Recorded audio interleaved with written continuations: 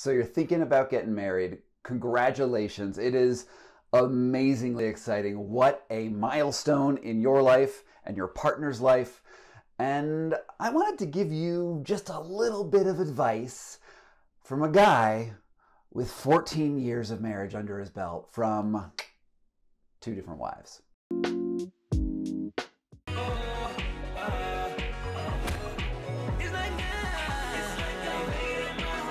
Here's the thing. When you get married, you're making this commitment that's public, that is showing both your love to the person you're with, but also to the broader community. And I know that when I got married the first time, I was in my early 20s. My thought was that this was going to be the natural development of life. Like, it's just something that you do. You know, it's like one of those goalposts that you hit. And if you did it right, you were going to have a great, successful life because that was the path that we all go on. And I think there's a sort of level of romanticism that we have naturally as, humans of the earth who love things that make us not quite think so rationally about marriage. So I was going to give you just some very, very subjective advice from my own experience that I think is really useful for anyone contemplating this next stage. And I think it's going to be useful. When my father heard that I was getting married the first time, one of the things he did, he said, "Scott, you should really get some counseling before you get married with your wife, with your future wife, in order to sort of understand, what this commitment means and what you're doing." And I was like, "Forget it, Dad. I know love. You guys don't know anything about this." And I just totally ignored the suggestion. And while I don't think that everyone needs counseling, I think that's possibly a little excessive. There is a great book that you and your future partner really, really should examine and buy right now. It's called The Hard Questions, and I'm going to link to it down in the place down below. And what it has are 100 questions that every couple who's thinking about getting married should talk about. Because here's the thing with falling in love, is that it sort of makes you crazy, right? It sort of makes you think that, you get that initial oxytocin blast and everything feels fluffy and fuzzy and wonderful. And certainly when you actually ask someone to marry you, there's another sort of big blast of this.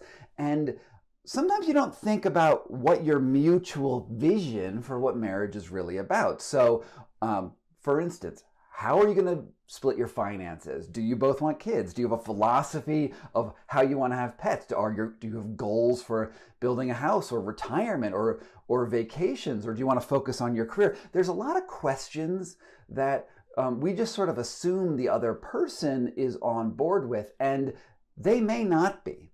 For instance, what are you going to do when your parents both get older? How are you going to split time helping them out? All of these questions sort of are things that we often don't want to ask ourselves, let alone a partner, but it really, really helps. And when I bought this book and talked it over with my wife, it really, really helped set the stage and really made us feel a lot closer. So buy that book, The Hard Questions, and just share it with your future partner. Here's the thing that's great about it. If there's an awkward question that you feel uncomfortable asking yourself, it's probably in the book, and that's a very neutral way to suggest, hey, maybe we think about this thing, because the book asked it. It wasn't me, it was the book, and that really opens the door to having some really productive discussions and sets expectations for what marriage can be about. Another book that I think that you really, really should go and purchase right now is Committed by Elizabeth Gilbert. Elizabeth Gilbert's the woman who wrote Eat, Pray, Love. And she really talks about the history of marriage, like how we got from, the first moments where you're like, let's bond mutually for our whole lives. And it turns out that the very concept of marriage is not about this idea of romantic and eternal love. It's about property rights. Right? And who controls property, who passes it down to descendants, And who owns women? Like, men own women in like the initial way that marriage got formed. And it is a wonderful and riveting exploration of this enormous commitment that you're going to make. And she's a really, really good writer.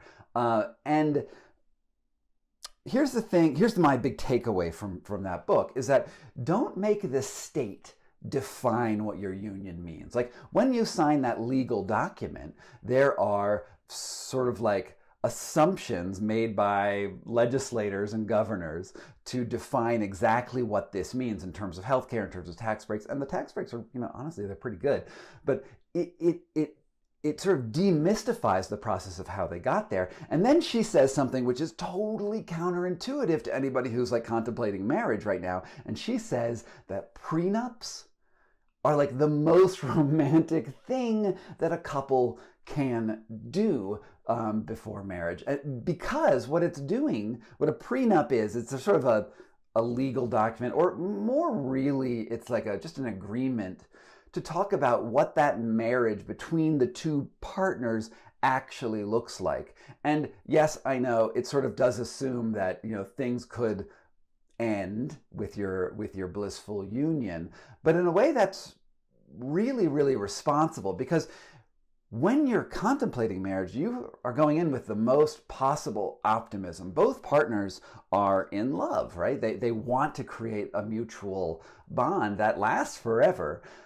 But, we all know that, like, in the United States, between 30 and 50% of marriages end. So why not, before you get into a marriage, you can talk about the very real fact that marriages can end, and that you can negotiate what sort of that ending might look like. Doesn't mean you're going to do it, but you can negotiate sort of what that might look like in a way that's reasonable and fair to both people. And there, the reason why it's romantic is because it gets those assumptions out of the way. Like, let's say, for instance, you want to have kids, and in most American marriages, the woman is spending most of the time raising kids and the man is making the money. What does that mean for, the time that someone is sacrificing to have kids? And if you were going to leave, what would be a fair way to do that? Or let's say one of you has a lot of property right now, and your marriage, and then one partner discovers they're gay 4 years in. Not one's fault, just I was gay, I'm sorry. How do you want to deal with things that already exist? In my prenup, with my wife Laura, which we negotiated, and we have a signed thing and everything, it's very clear that she gets her 1996 Honda Civic, and I get my Hyundai Sonata, neither of which we own anymore. And what is it, 8 years on, the prenup is not really all that important to where our lives have come, but it did sort of describe how you can at least think about things. Like, does one of you have retirement? Well, what if you get divorced in 3 years? Does the person get half the retirement? Just talk it out, because there are going to be things that you don't know about how your life will develop, and why not make it all clear? Because this is, super important. When I got married the first time, I was certain that my marriage would not end. And I think that we both held on to that assumption that the commitment alone would keep us together. And there was all this shame in divorce and whatnot. And I think because we assumed that the shame would keep us together, it actually made our marriage much worse. We would actually have felt more secure, if we had known going into it, like, no, marriages can end, and we have to work on it, and we have to work on like assumptions of reality versus some sort of fantasy notion of what marriage is supposed to mean.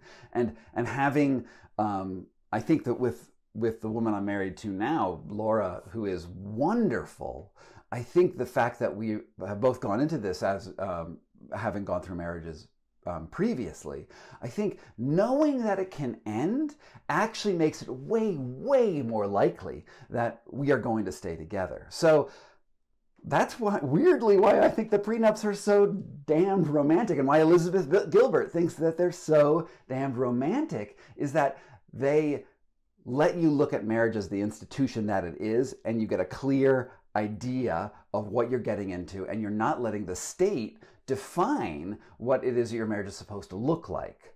One other thing, and this is a little bit more minor, but it can actually be a big issue, is that there was a study that came out a few years ago which said that the more a couple spends on their wedding correlates with a higher likelihood of divorce. Now, you've probably been to some weddings, right? Have you ever noticed how the bride and the mother-in-law and the bridesmaids and everyone is frazzled, and they're spending just gobs and gobs of money on just the perfect beach setting or destination wedding or whatever it is? That all that stress is actually a terrible way to start a union, right? One, you're starting off in debt, or somebody is spending a ton of money to get in your debt, and that doesn't go anywhere. That doesn't go to set up a nest egg. That doesn't go up to have a great honeymoon. That just goes to some wedding planners and some event planning and some food that's way overpriced. And starting off your whole marriage with that amount of pressure is not auspicious, and it does correlate with higher levels of divorce. So I would suggest, and a lot of people say it's not possible. I have to have a big wedding, and sometimes you got to do what you got to do. But I would say consider eloping. When I got my first wedding was enormous. Second wedding, and all second weddings should definitely be eloping. But what we did is all the money that we would have spent on the marriage ceremony or whatever, we put into a kitty, and we went to Colombia, and we just said vows to each other on the beach, which were very sort of intentional. And it was just the two of us, and and two Weimaraners who actually crashed our wedding and stole her shoes at the ceremony. Anyway, story, I'll include a picture. By doing that, we're starting with as low pressure as possible. And then, since families definitely have to meet, and it's great that they are able to meet, we threw a post-elopement taco party where we got a taco truck to come cater a wedding. And there was like no pressure. I didn't want gifts. I didn't want anything. I just said, everyone who wants to come, it's going to be like a backyard barbecue, and there was a piñata, and by lowering the stakes, everyone had a greater time. Like, there was no arguing over who was best man or bridesmaid one or any of that stuff. It was just like a celebration, and I think that is a awesome thing. So yeah, that's my advice on what I really hope that you consider. Get those books, consider eloping. Do a prenup, a romantic prenup, and now I think probably a video I have to do in the future is why I got divorced and how come it took me so long to do it, and some methods to make that process better. That's not going to be as fun of a video, but anyway, congratulations, and like, subscribe. I'll put some info down there. Yeah, thanks for watching.